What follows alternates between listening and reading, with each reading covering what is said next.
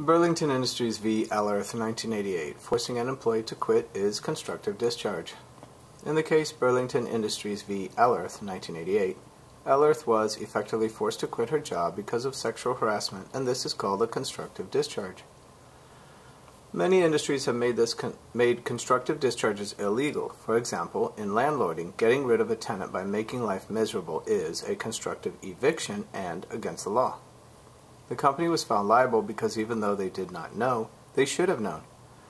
A person who quits because of sexual harassment is suffering a constructive discharge. Multiple choice question, Burlington Industries v. Ellerth, 1988. A. Forcing an employee to quit is constructive discharge. B. Pre-employment tests must be predictive for the job. C. Quitting is on the employee and not the company's problem.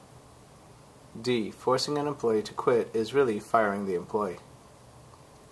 Well, the best answer choice in this case for Burlington Industries v. Ellerth, 1988, from what we've been given is A. Forcing an employee to quit is constructive discharge.